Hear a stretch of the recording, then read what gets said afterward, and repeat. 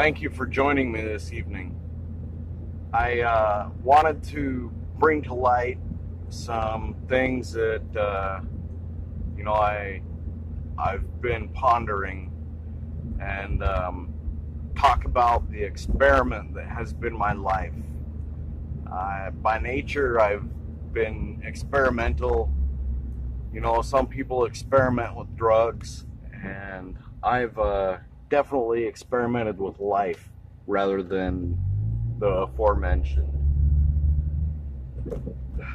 I guess it comes down to my curious nature.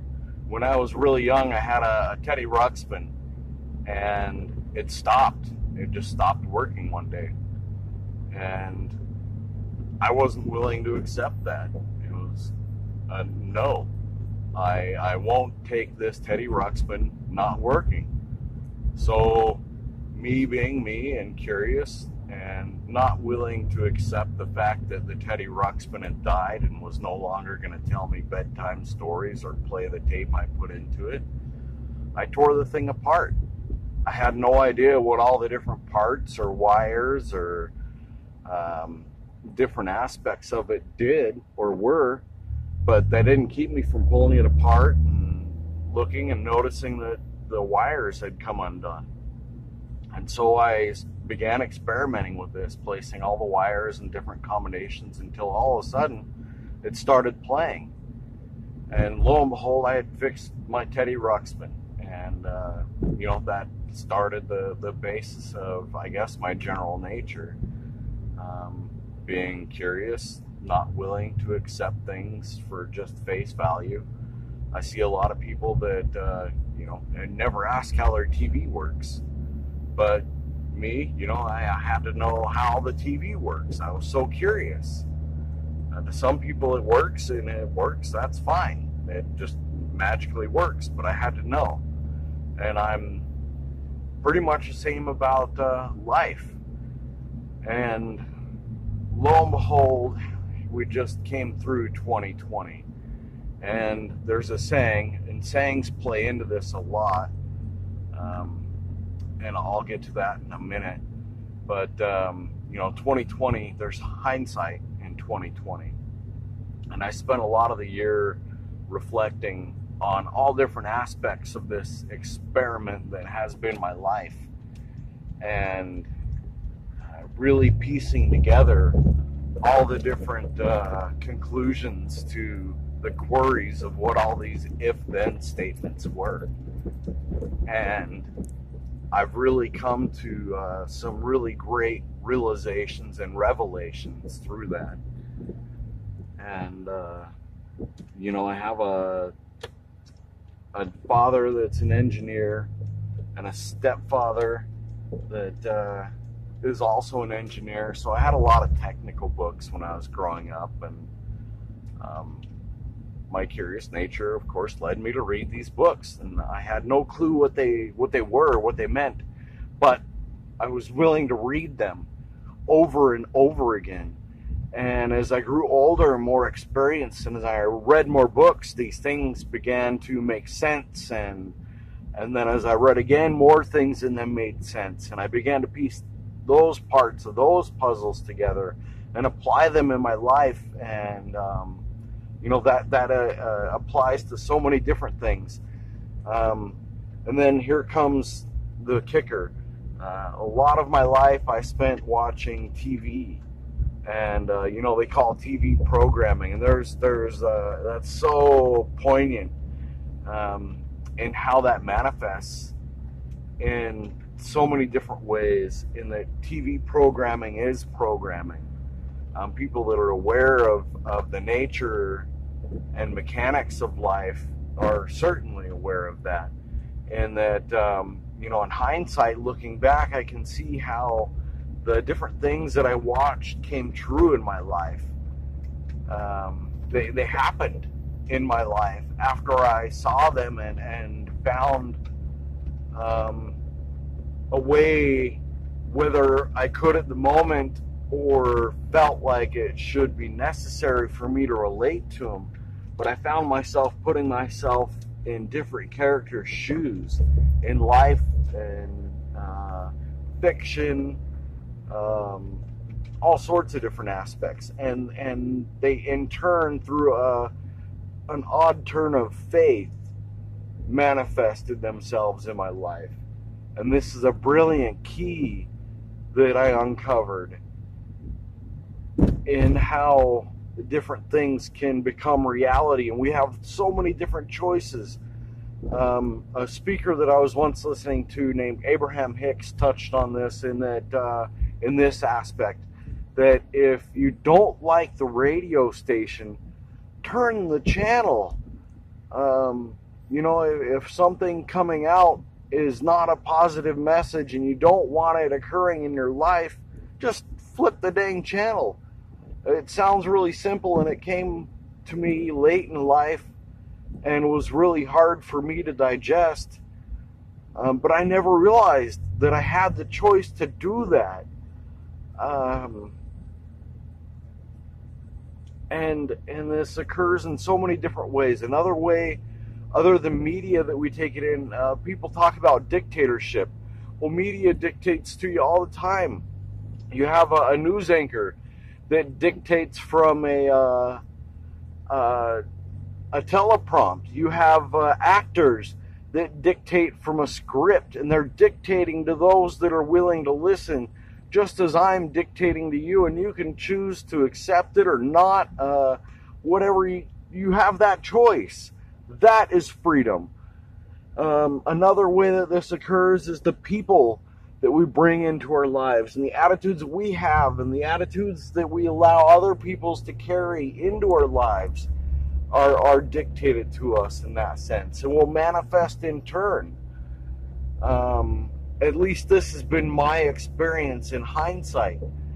And when people share sayings like the ones that I've shared, often people will share, and they might not even realize the selfish things they share, and things that are passed on to them, and people that are abused, they justify abusing others because they were abused, and they might not even be aware of how they have been abused or the level to which they have been abused. And that's the beauty of hindsight.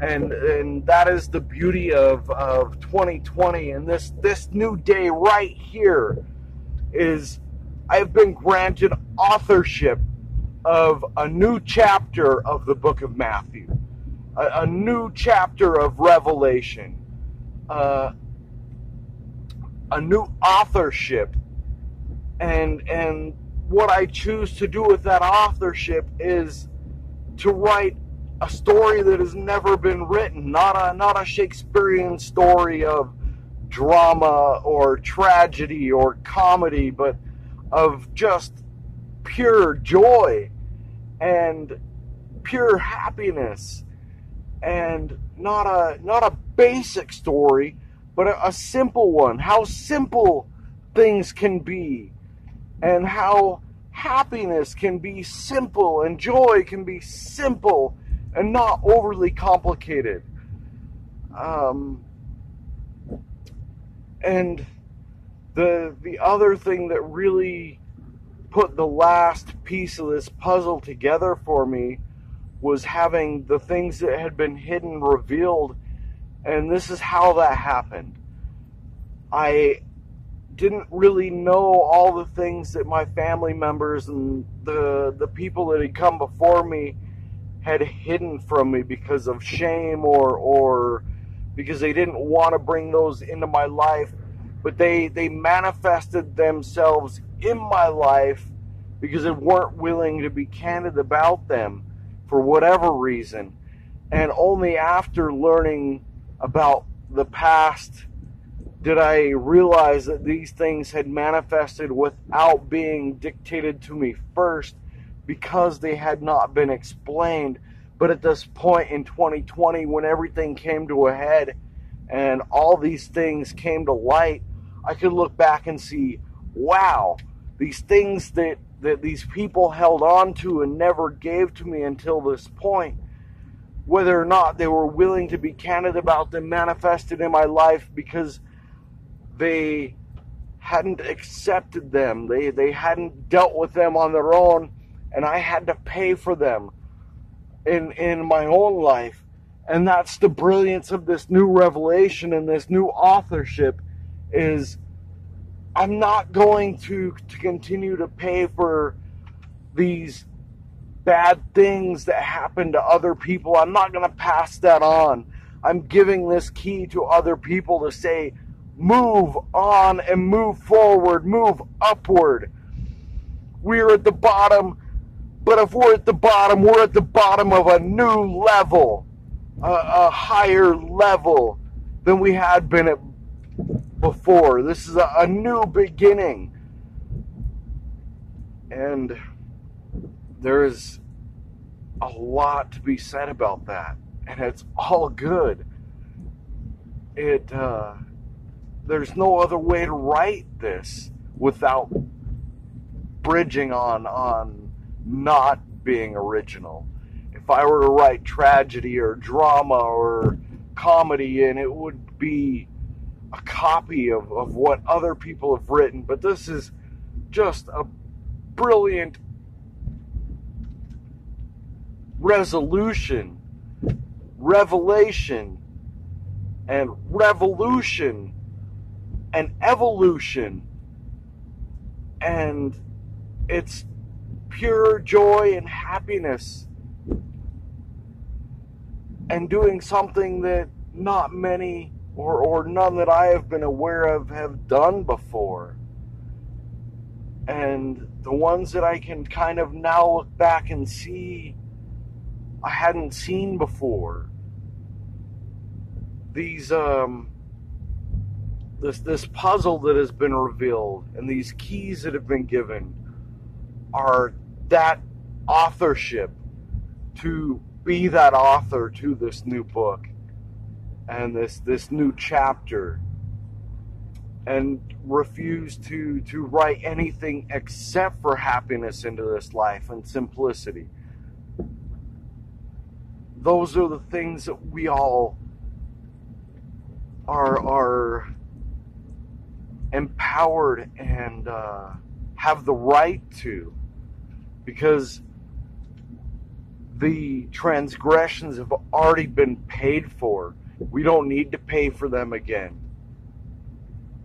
We can continue in this new level, and it's something that I could just not hold inside. It was too much to keep to myself and keep bottled inside. As much of the negative things that I've let go and the luggage that I've placed on other people up to this point has helped me come to all these conclusions and put all these pieces of this puzzle together, and this programming and seeing how all these if-then statements and what the actionary part of this codification is, and really being able to put that into play, and really being able to have an empowered choice to take hold of this authorship. There's so much more to delve into and let loose, but I think that covers a lot of the simple aspects, and that might be all that I need and all that you need. But I'll continue to share the authorship of this story, and I'm so grateful to be at this moment and this point in life, to be able to experience that and share that. And I hope that you can share it with other people as well, and move onward and upward from here.